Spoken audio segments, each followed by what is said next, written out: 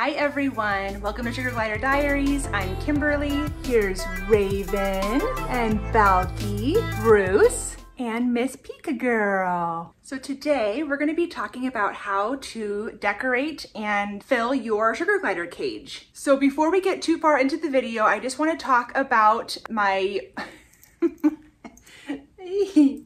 my merch. So I'm going to show you some cute videos of the merch that I provide, fun things to support the channel. So if you want to support my channel, please consider getting something from the merch store. I had this tie-dye shirt. So this doesn't come tie-dyed, but I did like a bleach tie-dye and I really love how it turned out. I hope you like it. And I've been trying to come up with some different creative ways of pairing my merch shirts.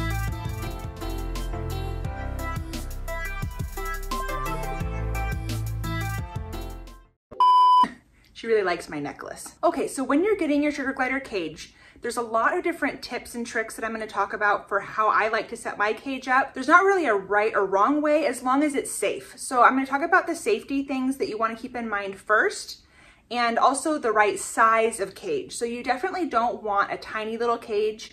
I'm a very big advocate that bigger is better when it comes to cages for sugar gliders. They are arboreal animals. They love to be able to jump and glide, and they're used to being able to have a lot of free space. So putting them in a tiny cage isn't what's going to be best for their mental health. They could get very depressed, they could self-mutilate, and it's just not going to be a good long-term solution for them. I personally have the Double Critter Nation cage, and that is the only one that I have experience with that I recommend. So that's the cage that I'm going to refer to in this video. There are other cages that work fine, but I don't have any experience with those cages specifically. As a general rule, I really try to not recommend things that I don't have any personal experience with.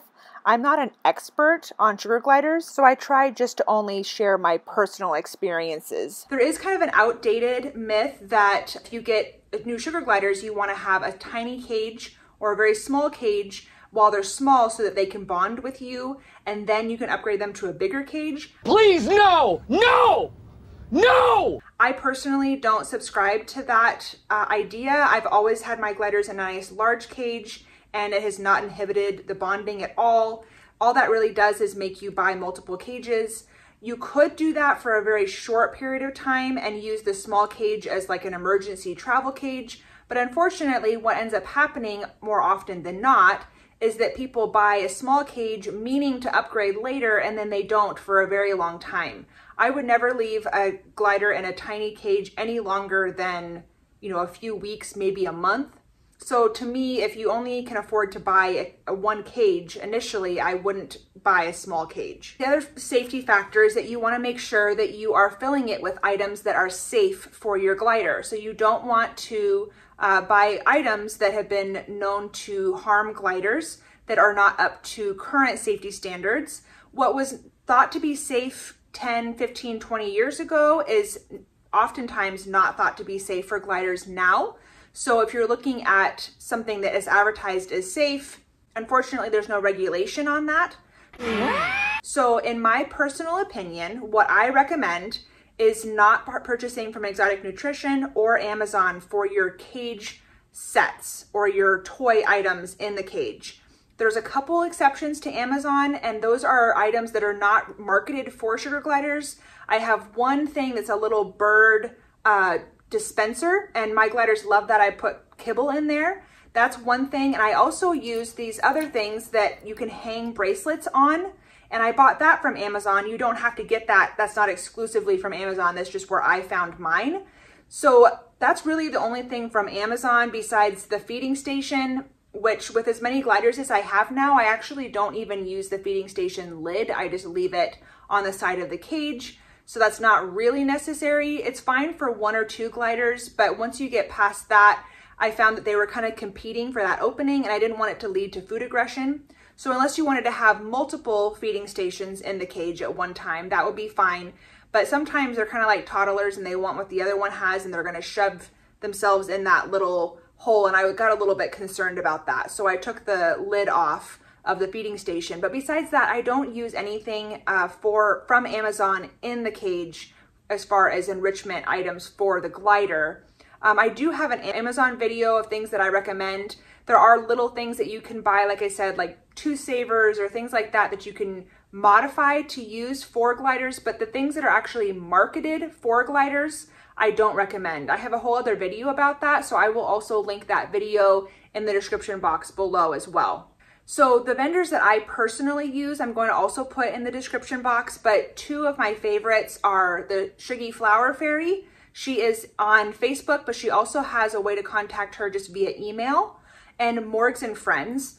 They're both tested and safe vendors, but the other reason why I really love them is that the Suggie Flower Fairy has all pre-made things, so you don't have to order it and then wait for it to be made. And Morgs and Friends does the same thing. She actually has a website, so if you buy something, you know it's already made, ready to ship out. A lot of times what happens with vendors, and it's not, you know, anything against the vendor, it's just that they get kind of backlogged. They're trying to do custom pieces, and so it might take months for you to actually get your order, and that can be frustrating, especially for new owners that are not familiar with how that really works in the sugar glider industry. I definitely would recommend supporting these two vendors, and if they have things in stock, snatching them up. If you don't have Facebook, I know Liz, the Suggie Flower Fairy, is willing to correspond via email. So those are two places that I recommend, but I'll also include some more links to vendors that I recommend and trust in the description box. So you want to make sure that your cage is filled with items that are safe. That's the biggest thing. You don't want to have wheels or toys or things like that that are not going to be safe. You definitely want to have a wheel. I just want to clarify here, a wheel is a must-have, a disc is a bonus. Every glider has to have a safe wheel. That is a staple in every cage. And a glider go-round or a freedom disc. My gliders tend to like the glider go-round better than the freedom disc, but every glider is different as far as their preferences. So I'm going to put links in the description for safe wheels.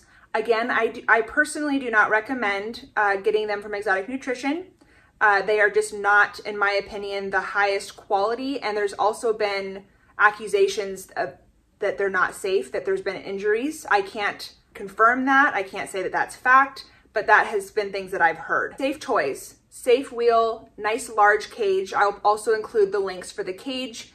I have my cage is actually 3 double critter nations all put together into one big cage. So it is much larger than the recommended standard size. For the colony that I have, I could probably get away with 1 double critter nation, and I have 3 times that amount of space. But like I said, I'm an advocate for giving gliders as much space as you have. So when you're hanging your toys and your items that you bought for the cage, you want to make sure that you're thinking about the safety involved with that. So if you're hanging something that has a pulley or loose long chains or vines or things like that, you don't want to hang that so close to the wheel that when the wheel rotates around, that the chain could get caught up in the wheel. So you want to move that a little ways away. If you're going to have pulleys and things like that, that you're trying to encourage tail carrying.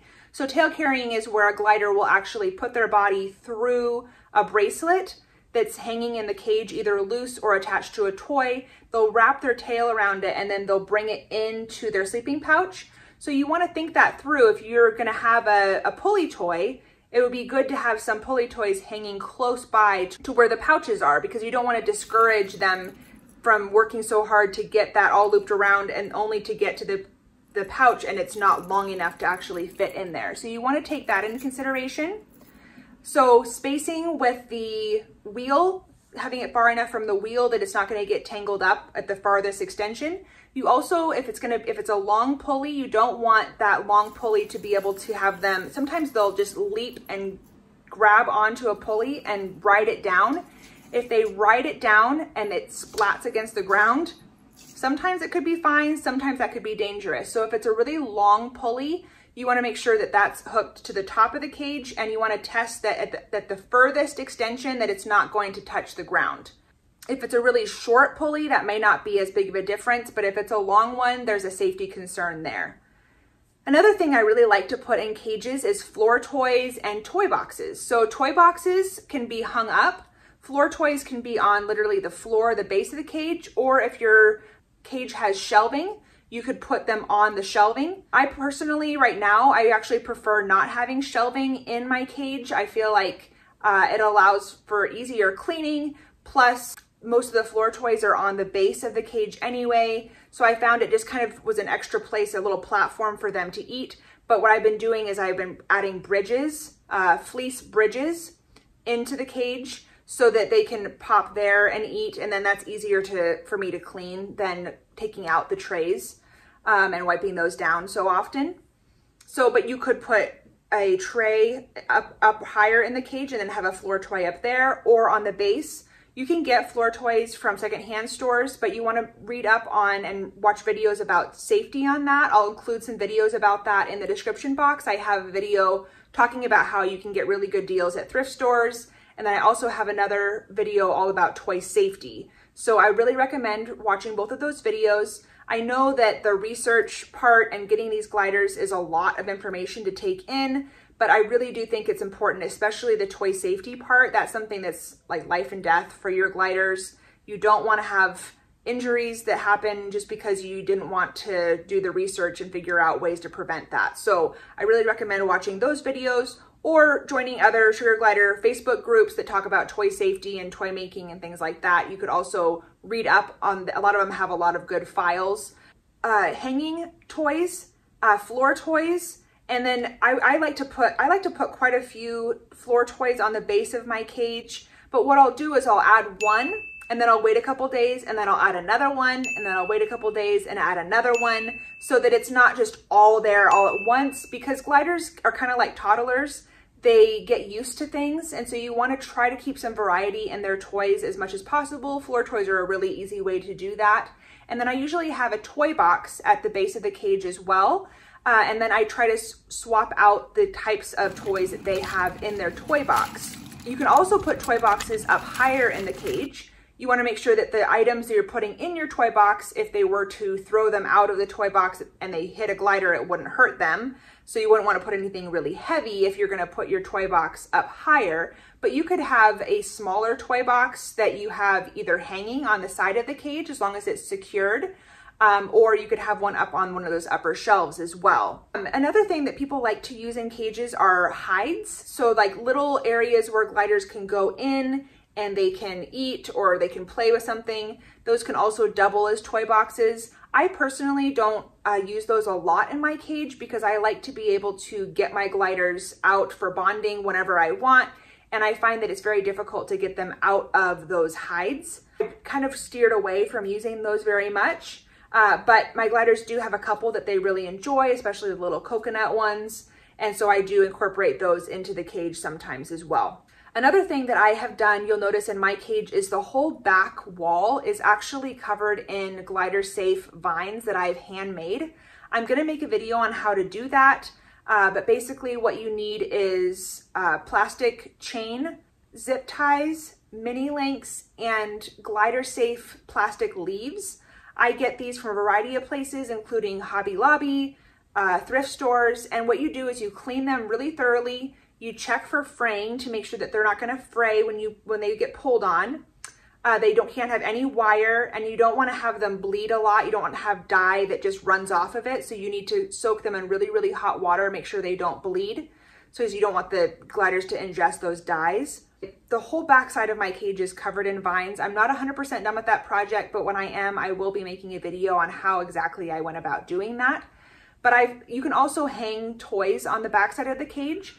I found that it's easier to not, as far as like swapping out toys and things like that, not to have a lot on the back side of the cage, instead of kind of made that one big kind of foraging hide area personally. And then I have things hanging in the front and in the middle of the cage. It just makes it easier for reaching in and pulling things out and swapping things out, rotating the toys out personally. And I like the look of it. You can definitely have toys hanging on the sides, front, and the back of the cage.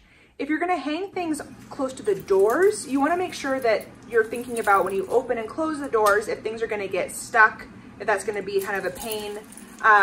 So you wanna hang them in a way and test the doors open and closed, make sure that they're not gonna get caught up. With a double crenation, the way that the doors open, you really can't have fleece bridges or anything like that hanging from the back to the front, because then you won't be able to open that door. So I tend to hang mine across this way, across the ceiling, or I hang mine underneath the little ledges that I still have in there. I don't have the trays, but I have the ledges, so I have more things that I can hang on. And the gliders will just balance on those little bases that the trays go on in the double crenation. You don't actually have to have the tray all the time. And you could swap those out. Sometimes you could have the tray, sometimes you couldn't. It just kind of would be another way to add variety to a cage. And then I also, as far as setting up the cage, I like to have one designated area where I have water and food. I don't have any gliders that are food aggressive. So if you did have gliders that were protective over their food and there was some food aggression going on, you definitely want to have two different feeding stations, one maybe on the bottom left-hand corner of the cage and one in the upper right-hand corner of the cage. So they're far enough away from each other that there's not going to be any food aggression. Sometimes I'll hang one on the side of the cage and then put one closer to the floor on one of the floor toys or something like that. But I don't use kitchens. My gliders tend to like to grab something and then run away with it anyway. So the kitchen doesn't really work that well. My diet is not super liquidy, so therefore I don't really need to use kitchens as much as some other people that have more liquidy diets might need to do. That's what I choose to do. And then I also have a water source. I used to use water silos, but I've switched to using one dome enclosure that has fresh water that I change out daily.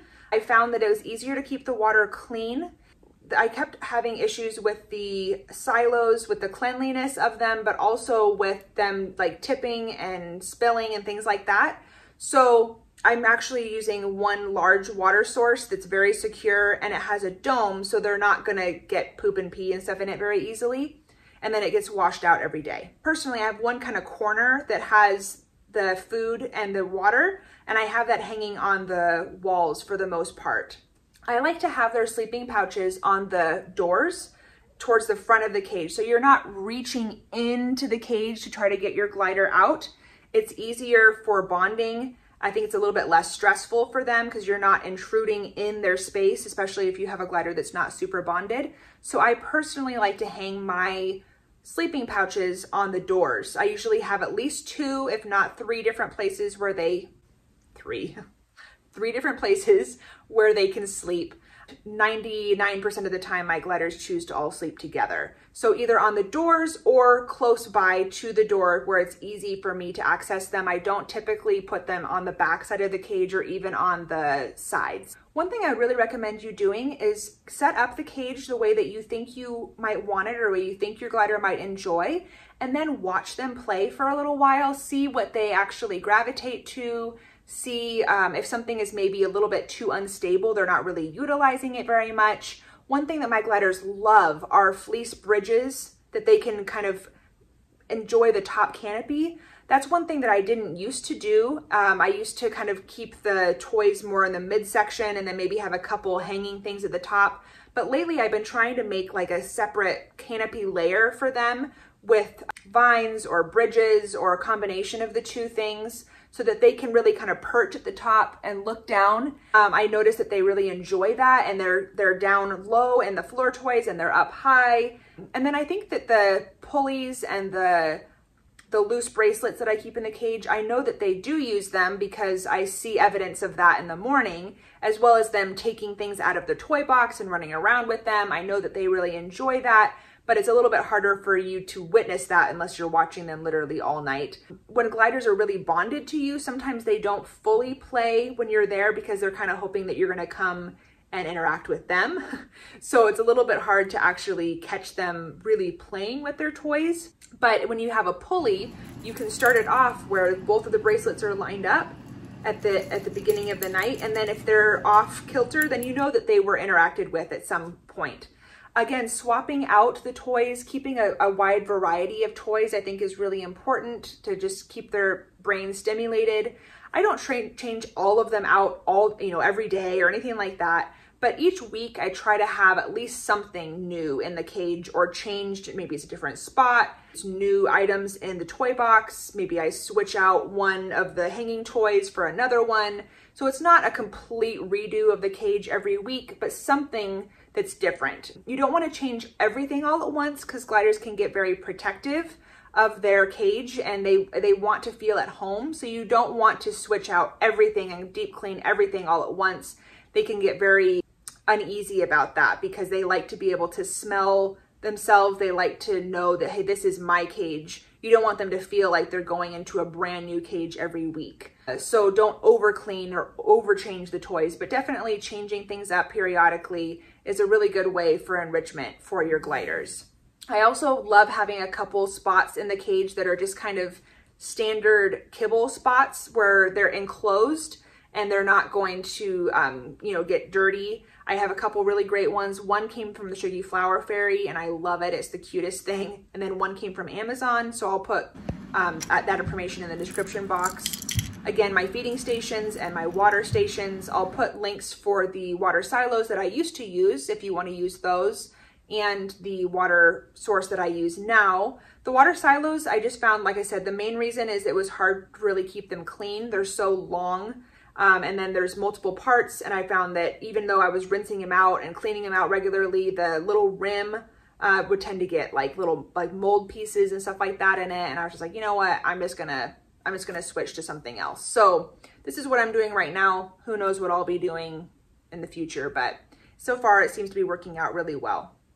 I hope that was helpful. I hope that as you set up your cage, eventually you'll find your own rhythm, your own way that you like to set things up. Like I said, there's not really any right or wrong way as long as it's safe and your gliders are enjoying it. I hope you've enjoyed this video. Have a wonderful day. Again, feel free to check out my merch store. I love to see how you guys are accessorizing, and I love to see people wearing my merch. I follow some people on TikTok that have bought my merch, and it's just so fun to watch them, you know, visit different places and see my merch just pop up. So I hope you're having a wonderful day, and I'll talk to you later. Bye. So there's not really any right or wrong way unless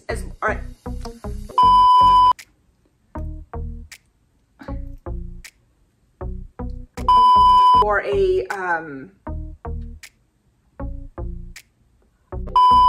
but you can definitely have cage